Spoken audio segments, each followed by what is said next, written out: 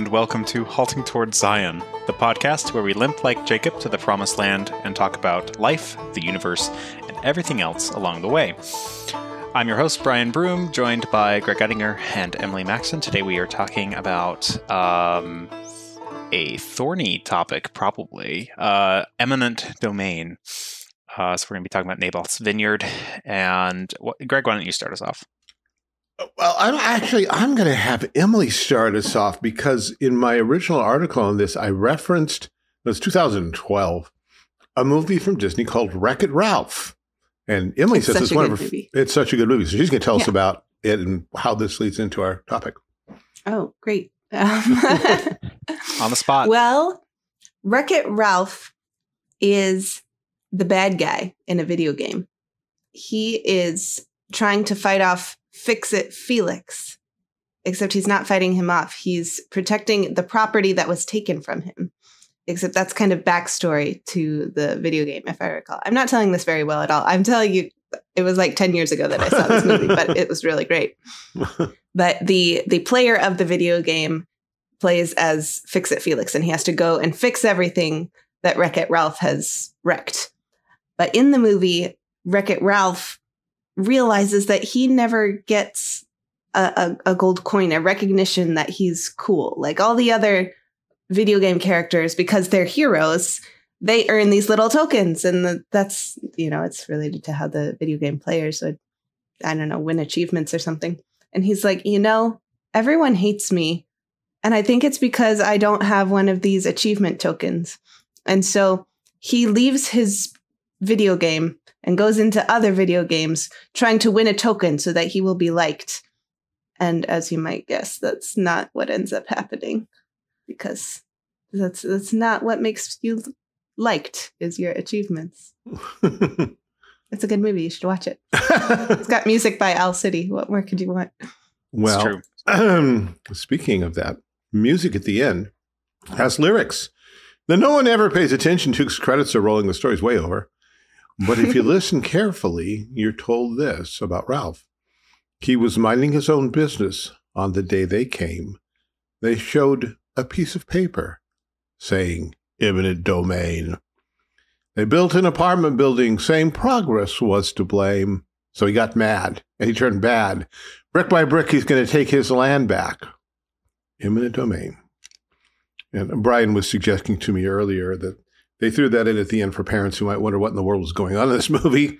Kids, I'm sure kids don't understand the term eminent domain. I'm not sure how many parents understand it either. Well, how often do you ask why the villain in a video game is doing the thing that they're doing? Well, if you're playing fancy video games from the last decade, sure. But not if you're playing like the original hardcore arcade games.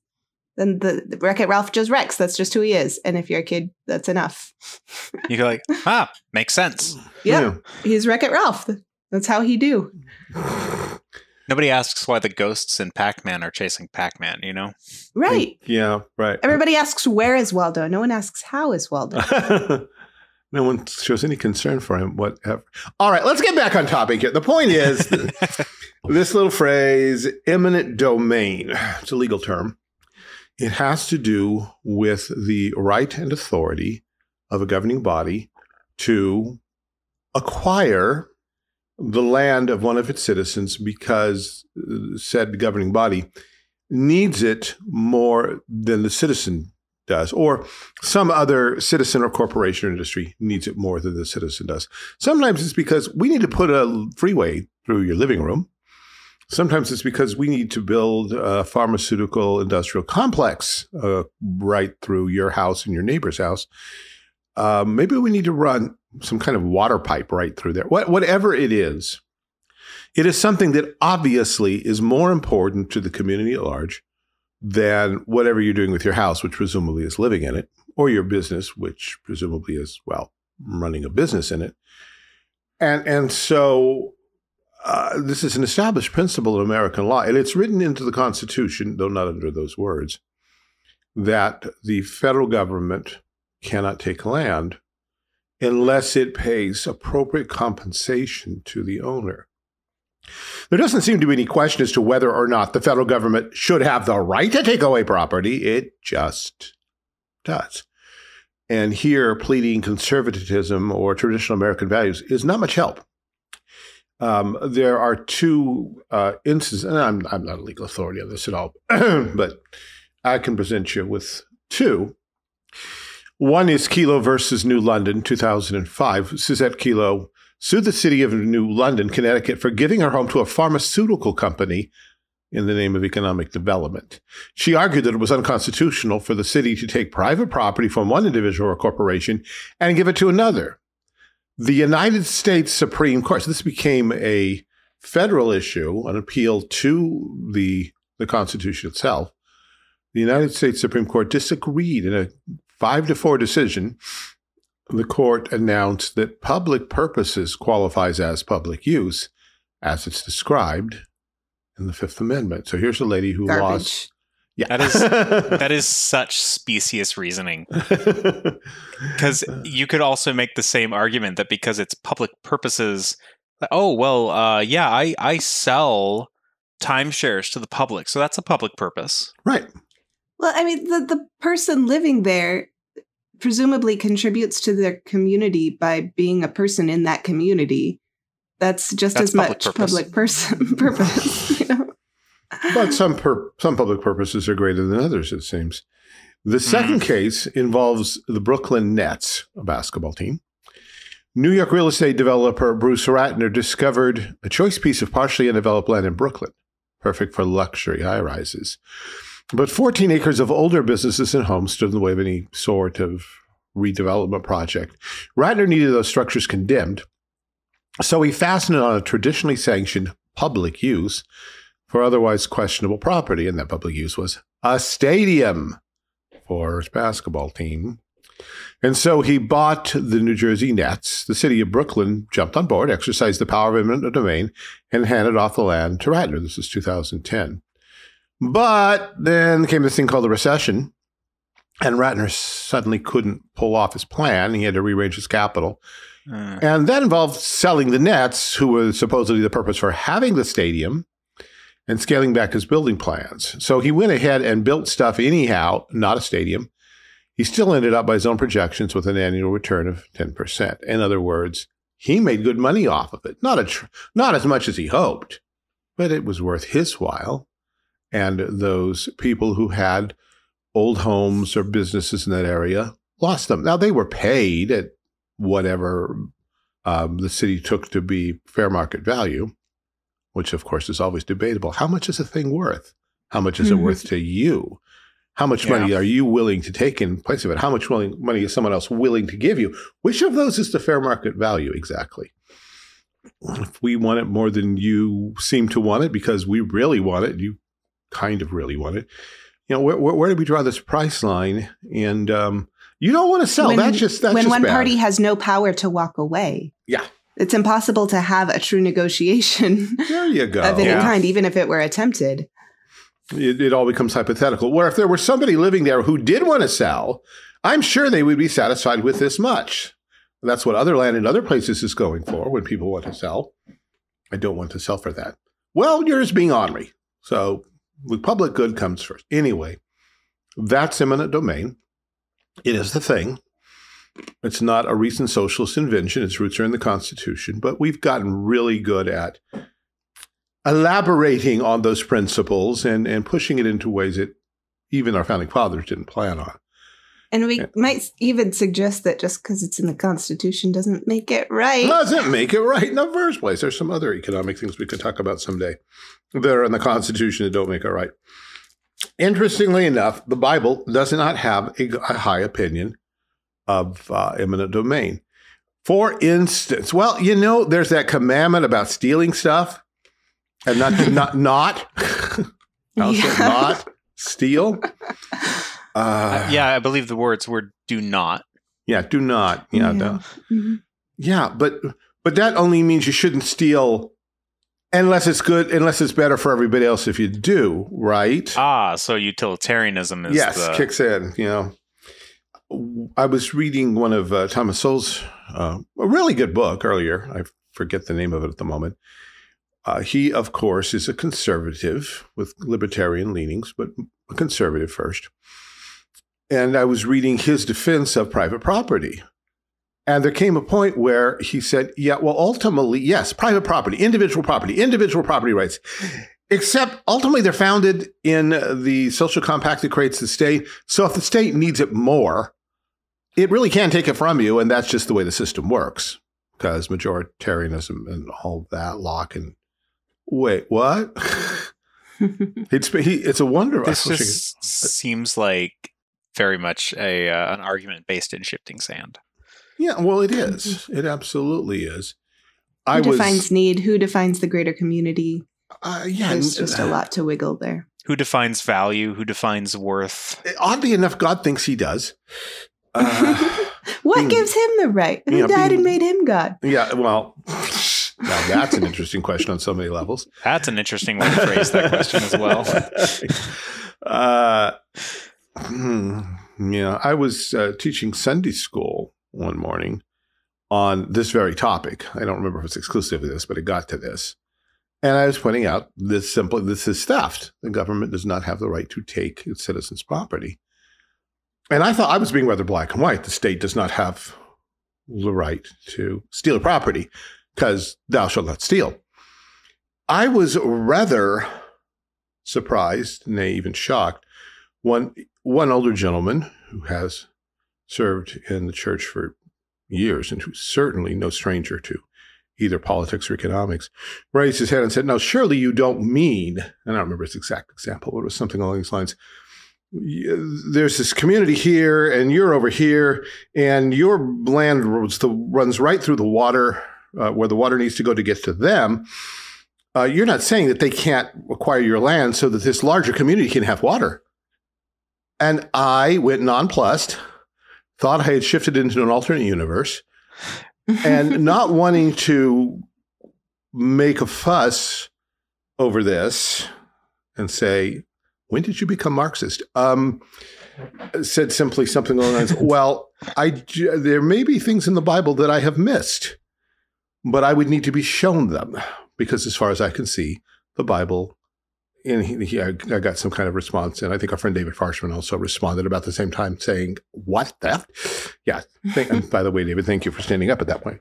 Well, there's an interesting thing there, because there's two principles that are at play at the same time. The first is that the government is bound to respect property and not steal. Mm-hmm. But at the same time, individuals, especially Christian individuals, are called to acts of charity and love for neighbor and neighbors. I think that there is a type of bond, binding necessity, binding morality in favor of allowing that sort of action, but it is not the government's job to enforce that at the same time. Yeah. It's forced charity is no charity at all. If they're taking your land at gunpoint, that's not really that's not an act of loving your neighbor. That's being burglarized. Yeah. But I do appreciate, Brian, what you're saying. Is it right for Christians to sometimes to say, I am really not doing much with that land. These people on this other side do need the water. I don't need to milk this deal for all it's worth. I can accept something. If I had planned to sell it on my own, what would I ask for? Oh, maybe something like, okay, I'll take that. I'm even take a little less because I'm a good guy and I want to help out my fellow citizens. That's great. But as Emily says, when the government comes and holds a gun to your head and says, you don't get a yes or no here, nor do you get to set the price. We will set the price. We will take your land. And so I felt in this instance, I just fell back on mostly what I said is, show it to me in the Word of God, and then quickly ended the class because we were near the end at the time. But it was very surprising to me in someone who is most certainly politically conservative, who knows the Bible well, that such a thing should just pop up without some kind of argument or preface or have you considered or have you thought or something like Brian just did. Well, what would you do in these circumstances? Couldn't a Christian, willingly let go of his property, let go of his rights? Well, there's a lot in the Bible about letting go of our rights for the good of others, but you have to let go of rights, and to do that, you have to kind of acknowledge that they're rights There's legal permission and authority from God that other people can't simply take from you because they think they have a need that's bigger than yours. There are warnings in Scripture about rich men piling up riches and not considering the poor, hoarding the crops that they've gathered in when people want to buy them. Yeah. But there is no permission to the king or anyone else to go simply take the stuff. In fact, we mentioned thou shalt not steal. You could also go with what Jesus said in the parable of the vineyard.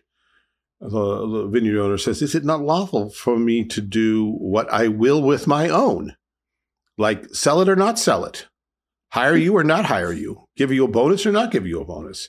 As long as I'm funny you my should mention a vineyard.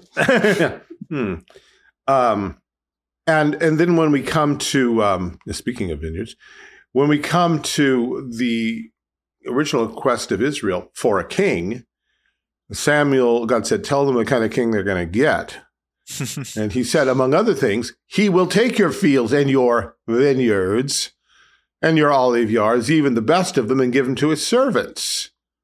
That was considered a bad thing. This king will exercise eminent domain over your property, and he will take it away from you, and he will give it to his servants. That's not good government. That's bad government. That's tyranny. And especially in the Old Testament national Israel economy, which looked forward to the coming of Messiah and also put great stock into family inheritance as, how you are remembered throughout time. It's like, if you didn't have land to give to your children, you would not be remembered because your lot would not be in the promised land. Lot, quite literally in this case. But also you would be considered a functional failure as a father, as a provider, because you don't have land to give to your children. Yeah. And you've lost the ability to give them their lot in the promised land and be remembered. So it was especially heinous to have a ruler come and say, oh, I'm taking this land, and it's not even going to your relatives. It's not going to your kindred. It's not going to your children or your grandchildren or their grandchildren. It's going to this guy that I really like, who's cool because he told me my hat looked nice. Yeah. Sorry, it's just a game. Yeah, and how much do you think the king is going to honor Jubilee? Yeah, well, that was the next point. In the Jubilee, land was supposed to revert to its original owners. That probably wouldn't happen in this situation. Because God had given the land, right? God had pointed out for each family, and that's incredible. Like, God knew who I was and gave me this land. Yep. And he knew who my children would be and their children after them. At least till the coming of Messiah, and they did not know what would go on beyond that. But yeah, Brian's getting ahead of us, and much to the point, because when this text that we're coming to, which has to do with Naboth's vineyard, Naboth does not explain a great deal of why he won't sell, and to us it can just look like, well, stuffy capitalist who has covetous designs on his land and won't sell to someone who has a reasonable market offer. Now, everything that Brian just said goes here. This is a religious issue. This is a cultural issue. This is an issue of inheritance, not just of property, but of place and of remembrance and of holding things together the way God ordained until Messiah should come. So it becomes a big deal. So much so that in the restoration covenant, as Ezekiel looks forward and prophesies, he says this. This is Ezekiel 46:18. Moreover, the prince shall not take of the people's inheritance by oppression to thrust them out of their possession, but he shall give his son's inheritance out of his own possession, that my people be not scattered, every man from his possession. The ownership of land was a big deal. And although in the new covenant we are not commanded to have land, we certainly have many good examples of it being a good and useful thing for many people. About the only place where in the new covenant where we see this principle kind of jettisoned is in the early church after Pentecost, when everybody sold their land. But they sold their land for a really good reason. Within 40 years, the market value would be below zero. Jerusalem was about to be destroyed, and therefore the land no longer meant anything. But had Israel been faithful and received their Messiah, then presumably those land tenures would have gone on or been used by the church or something, because God would not have had to destroy everything to make his point. So in terms of even the prophets, a godly kingdom is where the king does not take your stuff and give it away to his servants or his sons. You get to live on your land and farm your land because it's your land from God. Now, of course, what we're assuming here is these are things we've talked about before. God owns everything. Yes, obviously. And just as clearly from Scripture, God delegates property, including land, to individuals who are to take it and use it for his glory. They're to develop it. They're to dress and keep it, to use the language of Eden, to exercise dominion over it, to be stewards, to use the language of Jesus' parables, to take what we have and improve on it and make it better and then pass it on as a covenant inheritance. This is basic. There's nothing unbiblical, unloving, selfish, ungodly about any of this. This is, in fact, the way God presents property throughout Scripture, although, as Brian says, the emphasis was much stronger in the Old Covenant because the land was special, the land was promised, the land was holy, because that's where Messiah was coming, and Israel had to be there. And God implanted deeply within them a consciousness of that particular land and had given it to them. And interestingly, you kept saying lot. He gave it to them by lot. That's where the word lot comes from. We have lots of property. We have lots that make up our property. Because once upon a time, property was designated by lot. They cast lots to see who got what. So God's fingerprints are all over this thing. Now that brings us to 1 Kings 21, and I will read some of the text here. It came to pass after these things that Naboth the Jezreelite had a vineyard, which was in Jezreel, hard by the palace of Ahab, king of Samaria. And Ahab spake unto Naboth, saying, Give me thy vineyard, that I may have it for a garden of herbs, because it's near to my house, and I will give thee for it a better vineyard than it, or if it seem good to thee, I will give thee the worth of it in money. Now, that's not necessarily a wicked offer. Although in light of everything we just talked about, Ahab is kind of acting like God, saying, oh, no, I will take away this land and give you different land. Like he has authority to do that. Well, if you read it in the most generous context, it would mean you will lease it to me long-term until the Jubilee, which was allowed, not particularly encouraged, but it was allowed. And the understanding being, I will lease it to you from you for the rest of my lifetime, which might be another 40 years or so. And if the Jubilee had happened recently, that might be all the Jubilee would revert everything. And in the meantime, I'll give you something just as good, or I'll give you money. Now he says, buy it from you. And so again, that's putting the best possible construction on it. If he literally means I'll buy it and your family will never get it back, then yeah, that crosses boundary lines real fast. But whatever the case, at this point, Ahab is making an offer. There's no sword behind it, no threats, just, I have a good business deal for you. But Naboth says, the Lord forbiddeth me that I should give the inheritance of my fathers to thee. Now, that's all we get from Naboth, and what we talked about earlier, what Brian said, is the background that Naboth is assuming. And if you've read the entire Old Testament to this point, we should assume too. This is something from God for, not just for him, but for his family, for his fathers, given at the time of the conquest, and has continued in the family line until now. And he's a trustee whose job it is to pass it on to his kids. And that's just part of being an Israelite. And he's not willing to break with that for money, even a lot of money, even something better. We're not told it was the greatest vineyard in the world, but it was his vineyard, the one God had given him. Well, this is where things take a really bad turn. Ahab came into his house heavy and displeased. Sometimes I think the writer of Kings has fun with satire where Ahab is concerned. He always picks these wonderful words, heavy and displeased, because of the word which Naboth the Jezreelite had spoken to him. For he had said, I will not give thee the inheritance of my fathers. And he laid him down upon his bed and turned away his face and would eat no bread. He pouted. This is the king of Israel? Well, that's kind of what Jezebel says. Jezebel, his wife, came in and said to him, Why is thy spirit so sad that thou eatest no bread?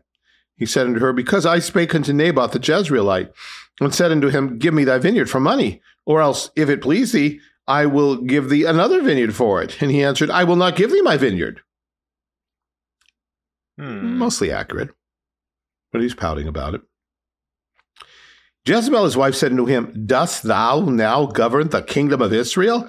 Arise and eat bread, and let thy heart be merry. I will give thee the vineyard of Naboth the Jezreelite. Perk up, dear. Got you covered. I'll take care of this. You are the king, right? Well, and in Israel, the king couldn't do stuff like this. He wasn't supposed to, at any rate. She was a Canaanite princess. Canaanite rulers did this all the time, so she knows exactly what has to happen. She does not tell her husband, but when her husband hears her say, I'll take care of it, this requires no great imagination to figure out what she has in mind. So, one, as king, he ought to know. Two, as her husband, he almost certainly does know. At least he knows it's going to be very shady, but he goes and eats, his cornflakes or whatever, and everything's fine. He's not plausible deniability. He's not going to get involved. We'll just see what happens. So she, Jezebel, wrote letters in Ahab's name, sealed them with his seal. See, he's now involved for sure. And sent the letters unto the elders and nobles that were in his city dwelling with Naboth. Jezreel was the summer palace. Samaria was the main palace, but when things were a little warm, they would go to Jezreel. So she has contact with these people, just drops them letters, and which say this. And she wrote in the letter saying, proclaim a fast and set Naboth on high among the people. Have a public fast and honor Naboth as a godly man who somehow needs to be honored because of whatever. She's leaving them room for imagination to figure this one out. And set 2 men, sons of Belial. Really? I want you to put up there 2 sons of Satan who can be trusted to do any kind of screwy criminal thing we want. Yes, ma'am. Got them. Pull out our list of sons of Belial, please. The usual suspects. Yeah, grab the usual suspects. Set 2 men, sons of Belial, before him to bear witness against him, saying, Thou didst blaspheme God and the king. And then carry him out and stone him that he may die. Wow. Okay. The men of the city, even the elders and the nobles who were the inhabitants of the city, did as Jezebel had sent unto them, and as it was written in the letters which she had sent to them. They proclaimed a fast, and set Naboth on high among the people. And there came in 2 men, children of Belial, and sat before him. And the men of Belial witnessed against him, even against Naboth, in the presence of the people, saying, Naboth did blaspheme God and the king. So we got 2 witnesses to a capital offense, and apparently no one stood up to protest or to defend Naboth. So with 2 witnesses and executioners ready, they grab him and they carry him out of the city and they stone him with stones, and he dies. Apparently, at the same time, his sons were also executed, because later on we find a reference to that. But that's not the focus at the moment. Wow. Then they sent to Jezebel saying, Naboth is stoned and is dead. Just in passing, I've been making a big deal now for a few years that the Bible relies upon original source documents and eyewitness testimony wherever possible. It very rarely does God simply drop information into people's heads. There may be a few times, but largely, especially in the New Testament, and Luke is a good example, the writers go, either they were there at the time or they go and interview people who were, or they quote public documents, genealogies, royal decrees, things like that.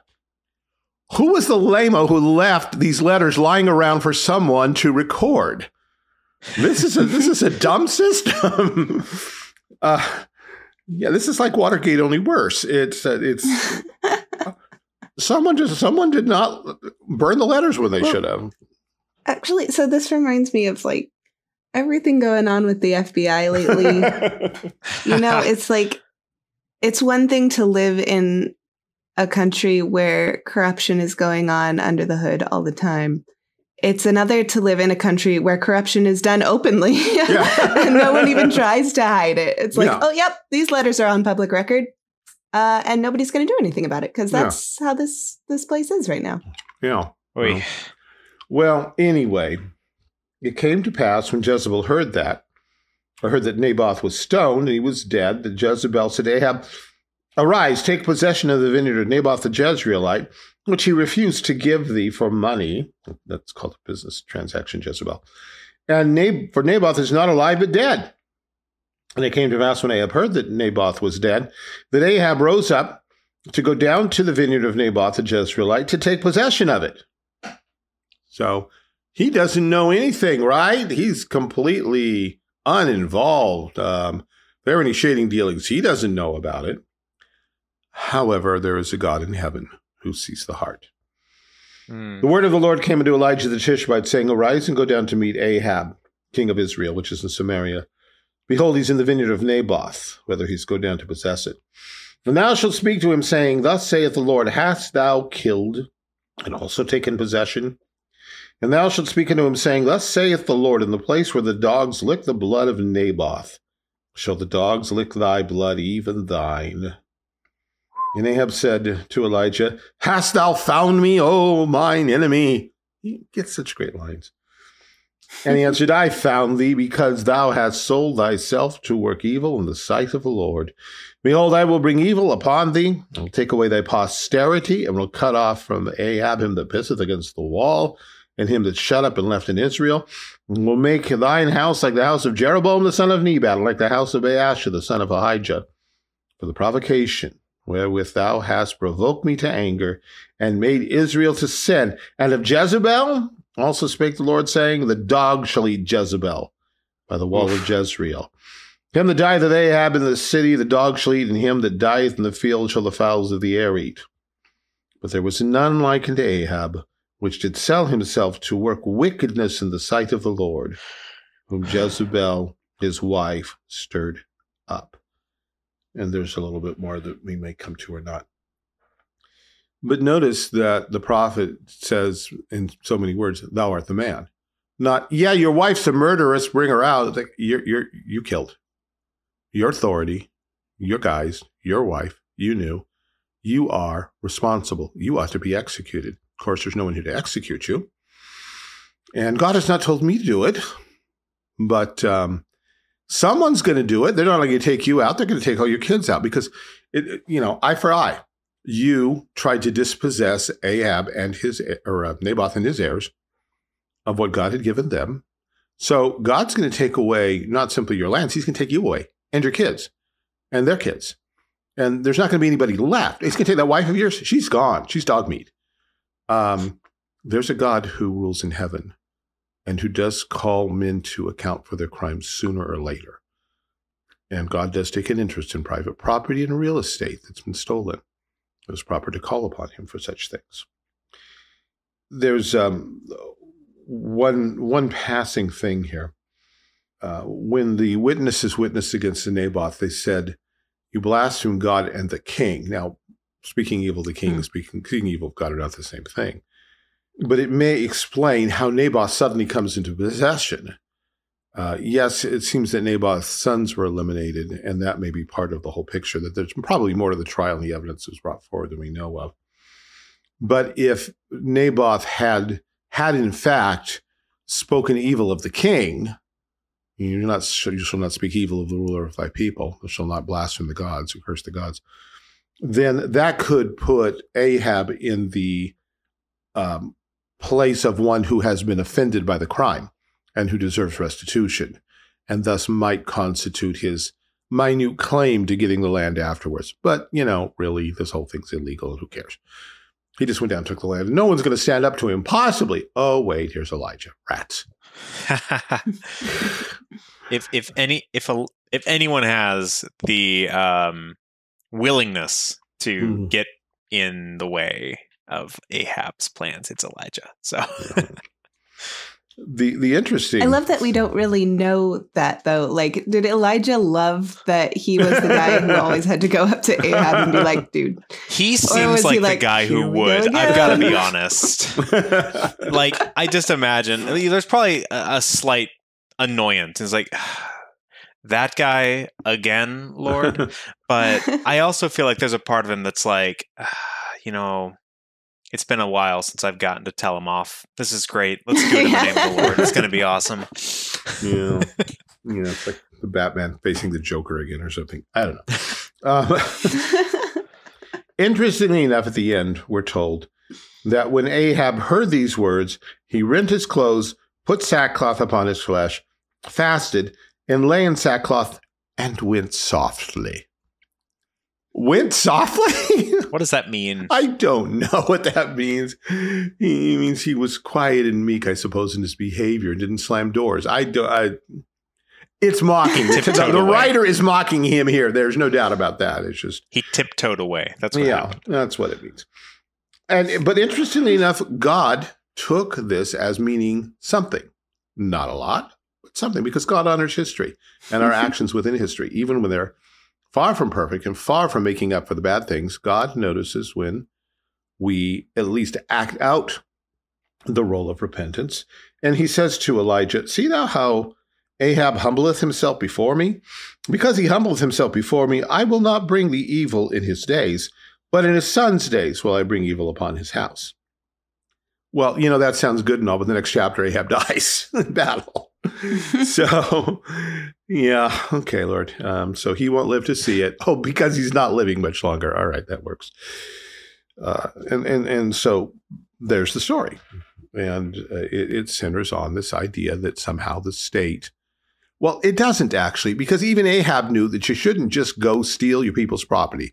Israel, in its apostasy, during the time it worshiped Baal, the state was still not in the position where it could simply come and take your land without some kind of legal pretext.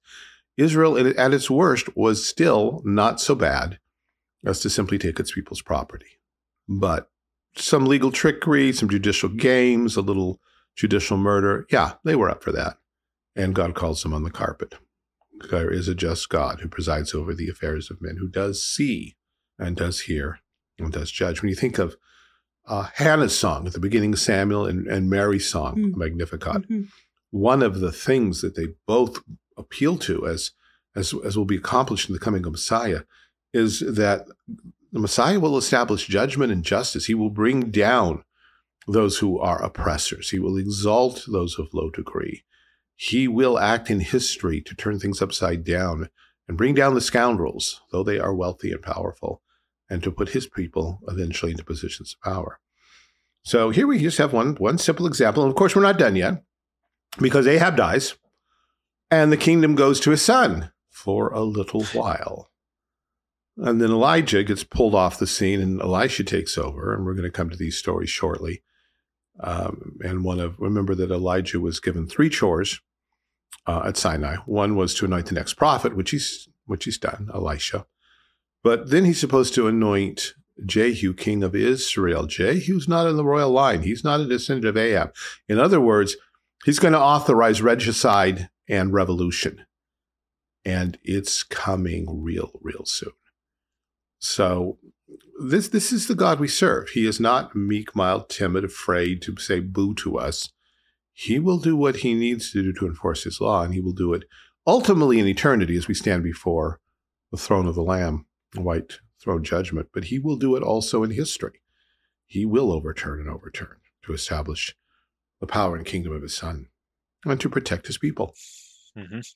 I think just a reaffirmation of, we're talking about rights in some sense anyway. Mm-hmm. I mean, that's the language that is used for these moral issues in American law. Mm-hmm. Well, English law is common law, broadly speaking. And it really does come down to sort of layers of authority, scopes of authority, where it's, you have been given something by God. It is yours. It is something he has given to you in the due course of providence. Above that, there are varying levels of authority that determine what you are allowed to do with that. There's the law of God, there's the law of the state, but there are laws that determine what the state is allowed to do in regards to that property as well. And it's just an annoyance, I think, that the state does not always adhere to what it even says about its own law, that it feels free to flout it at its own convenience to when we were going over some of the American case laws regarding eminent domain, I just kept thinking about, well, what if the state is the one who has the power to determine the value of the land? How is this not a conflict of interest? An example of what the Bible calls unjust weights and measures. That may not be the exact term, but the false weights and measures. Absolutely. And it's really unconscionable to essentially say, well, this agency that wants to do things with your land also is the one who is determining what they're going to pay you for it, and are also forcing you to accept those terms at gunpoint, metaphorically or literally. And the person who is on the receiving end of that basically has no recourse. And especially since 2005, whenever the first case law you mentioned came about, there's not even the highest court in the land technically is allowed to overrule that decision because it is based on past precedent. Yeah. Well, they could reverse it. They could. They could. They do reverse things. Yeah, but they would have to demonstrate that it was on a faulty legal reasoning basis. Yeah. You mentioned gunpoint as being perhaps figurative, but you know what? If you try to stay on that land and you handcuff yourself to it, or you hold up in it with a gun, it stops becoming figurative real fast. They will dispossess you by police or military means, because in their minds, it's not yours anymore. You are now stealing from them. And they have the right to remove you, and presumably they'll be nice about it. But if you're going to start pulling guns on them, well, things to be you. We've used the phrase gunpoint. This is not hyperbole. Nope. This has happened over and over again. Yeah, and I also think too, and maybe this is getting a little bit more controversial, but yeah, I mean, you hear about stories, people, somebody who lives on a farm in the middle of Nebraska, and they're like, well, we're actually going to build a highway through your land, so we're dispossessing you. But there's also, I hesitate to put like the full force of my reasoning behind this because I don't have any examples on hand to pull from. But, inner cities where the supposed minorities that the state supposedly cares so much about are the ones who are being dispossessed of their property as well. And saying, well, no, this is something we're putting in for the New York Jets. So, or the Nets, whatever the was Nets in this case, because it's basketball. See, Nets, basketball. Right, not the Jets. We've just lost all the sports fans. They're not listening anymore. Sorry. But yeah, it's like, pick what your standard is. Do you care about these people, or does that stop when you think there's something better? And it becomes more egregious when essentially the argument is, oh, people have been racist in positions of power for the past 150, 200, 300, however many years they're saying. And we need to do our part to stop that. But we're still going to take your land in case we think it's valuable to us. Right. Because you shouldn't be living in houses like this. These are rodent infested. They ought to be condemned. And we'll give you money equal to, and maybe a little above market value for living in a slum, because that's a lot. And I'm sure you can go and you can find a better place to live. And we've done you a favor in the name of humanitarianism and love for the poor. And go thou and be warmed and filled. Okay, where am I going to go? Where am I going to go? How am I going to move my belongings to another place? Especially if you're in a city like in New York, no one has a car. Like 3 people have a car in New York City, and the rest are taxis. And yet the streets are filled with them. Out of towners, New Jerseys. Anyway, those are all the sort of thoughts percolating in my head. It is very much a hypocritical set of policies and actions that they're taking. And actually, I found something earlier today, and it was about Chicago affordable housing. Somebody who's a politician in Chicago shared this letter that she received like that week. She said, in 1993, she applied for affordable housing. And last week, she got a letter saying she'd been moved up the list. And that just goes to show how much the government cares about the poor.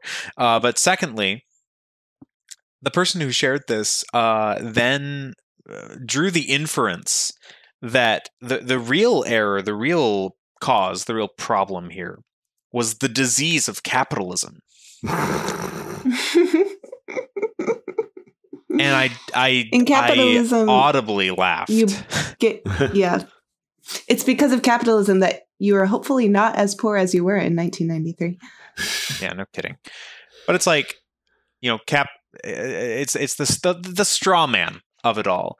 Capitalism is when the government does a thing that's bad. No, it's not. Yeah, honestly. And it does it because there are rich people in the world. So there. Right, because they exist. I mean, there's something to be said about, rich people buying political influence in some sense. But but that's not capitalism. Yeah, and we just talked about we just talked about how rich people buying land at a premium or at a very much non-premium and building a sports stadium seems a little unjust. Very much. And they're doing it not with the power and influence that their money has in and of itself, the personal influence that they have as a charismatic person, perhaps. They have co-opted the sword of the state and said, I want you to help me out. Let me borrow here, that man. for a second. Yeah, let me borrow that. Can you lend me your police department on perhaps a lend-lease kind of situation going on here? And said, yeah, get out, because I have a stadium to build. I have high-rises that I want to put in this area, and your slum is in the way of that plan. It's like, that doesn't, it's not good. And a lot of the time, I think, too, it's the same kind of... We're not in favor. No. We are very sarcastic about this. But like, I also... anyway... That's the last I'll say, but we're running out of time. In other words, when theft is theft, no matter who's doing it. Let's end on that kind of agreeing point, I think. that kind of controversial statement that we controversial. Love to, the 10 Commandments applies stir to up everyone. hornets' nests. Say all what? Right. So, do we have recommendations tonight? I got one, thanks to some things you just said. There is a book called The Myth of the Robber Barons. Hey! By Professor. Excellent. And I just found out by Googling it that the author, Burton W. Folsom, taught at your old school, or still teaches there. Hillsdale? Yes, he retired, actually. Yes, okay. I had the privilege of taking History of American Economics with him. He's a wonderful professor and a very cheery individual. Well, The Myth of the Robber Barons has been on our required reading list as an alternate for decades. I don't know if anyone's ever read it. Probably a couple of people have. The subtitle is A New Look at the Rise of Big Business in America. The basic idea is sort of what we've been talking about, that there were two sorts of 19th century capitalists who are often tarred as robber barons. Some were not capitalists at all. They simply bought and sold votes and got power from the government. Others didn't. And with their two hands and the blessing of God, they built financial empires. But the thing in the background is even the slimy stuff would not have worked had there not been a healthy free market American economy to play off of. And he talks about some of the specific players at the time, Vanderbilt, Rockefeller, Schwab, and others. And I have both the book and I have a shrunk down article based on the book that I do assign in my economics class. For those of you who have been told that rich businessmen are always evil and it's all the fault of capitalism, well, yes, many businessmen are in fact evil, small and large, but it's not capitalism that got them there. It's socialism, actually. And there are some people who got there without being robbers and without being socialists. They actually worked the American system and raised themselves up from nothing to being multimillionaires because the American system allows for that. If you're willing to work really, really hard. Value. Yeah. So that's my recommendation for now. Cool. Emily? I'm just reminiscing about Dr. Folsom's class now. This was such a good time. He had this bell, like a little countertop service bell. Mm-hmm. Yeah. And when we would talk about the 1920s, and he's like, this is going great. This is going great. Prosperity everywhere. And then we get to the 1930s and the whole New Deal. And he would give the bell to a student in the class and said, when things get too awful and FDR crosses too many lines and you can't take it anymore, ring this bell and we'll take a break and I'll tell you about a great entrepreneur. That's great. It was beautiful. I love that. My recommendation for tonight, I think I already recommended another book by Dr. Folsom, Uncle Sam Can't Count, which is just a collection of stories about entrepreneurs in America who succeeded by overcoming the obstacles of crony capitalism, of their opponents who were getting subsidies and who were leveraging their political influence. So I've already recommended that, so I won't recommend it again. Instead, I will recommend Cooking with Gas. Yes. Because gas stoves are so great, and I really look forward to when we are moved. We're moving, and we're having a gas stove in our new place. I'm excited about it. Oh, are you moving from the place you're currently in? Yes. Yeah, we're currently in an apartment. I see. The place you home bought. That we've purchased. Yes. Thank you. I was very confused. I thought you were currently in the place you had purchased, and I was like, "You're moving again? You bought another place?" I was very not yet. Out of it. We got some work to do on it before we get there. Oh, okay, that's good. I will recommend the audiobook that I'm currently listening to, but it's as far as I know, it's also should be a print book as well. It's called Lost Boy by Christina Henry. And essentially, I still have a third of the book left, so I can't quite say anything about the conclusion or denouement or anything like that. But essentially, it takes the premise of Peter Pan and the Lost Boys and asks the question, why exactly is Peter the hero? Think about what he does. There was some kind of post on the internet that I saw a while ago that was like, if you think about Peter Pan for like 2 seconds, you'll realize he is a fairy who kidnaps children. Yes. He should be terrifying. And this one is definitely bringing that out. And also, I will say it is very violent. If that is something you're sensitive to, maybe skip this book. There's some graphic descriptions of horrible deaths. But it's like, well, what happens when you take people who are 11, 12, 13, sometimes as young as 7, to an island where pirates are and where alligators live and mermaids regularly try to drown people? People die. And that's not a good thing. Let it be known, the author of this book and I, and probably all the people on this podcast, agree dying is bad. So Lost Boy by Christina Henry. It's been an excellent read. It's kind of, there are moments of psychological insight to the main character who I figured out who he is supposed to be, and I will not tell you for spoilers. So this is fiction then? Fiction, yes, 100%. It's not literary analysis per se. No, it's more like it's a fictional retelling. It's like it's set up like a prequel to the Peter Pan story that we know. Oh, okay. And it's just saying like, look, we've seen the Disney movie. I don't know if that's the best way to analyze the details that we know. So it is sort of an analysis in a very loose sense of the term, but it is a fictional story. It's a good fictional story. It has a narrative that I'm really enjoying. and they actually really set up Peter as a cunning manipulator, narcissist, you know, all the buzzwords that you could imagine. And they do a very good job of making you not like him, which... Yeah, it requires no effort on my part. Well, yeah, you're right. Sure. He steals children from the nursery, and they never come home again. That's the one exception of the nice story that we get told. Yeah.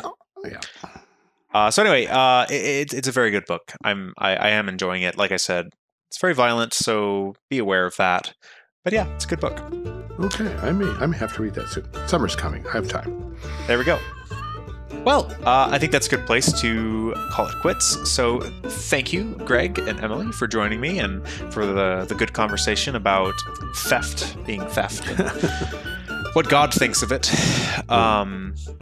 Thank you to our listeners for joining us for this episode. We really appreciate you downloading the episode and listening to it with us. If you'd like to follow us, you can do so on our YouTube channel, on Rumble. You can like our Facebook page and see, well, there's not much memes going on right now, but eventually there will be. And if you'd like to subscribe to us, you can do so through any of the podcast catchers that are out there. If you'd like to email us, you can do so at haltingtowardszion@gmail.com. If you have questions for us, we'd be happy to answer them. You can also support us at anchor.fm/haltingtowardszion. Thank you to those people who have decided to support us financially. You help us get these episodes out to you. And finally, thanks to David Maxon as well for doing that editing and for helping out as much as you do. You're an awesome addition to the team. We look forward to seeing you next time. Have a great one.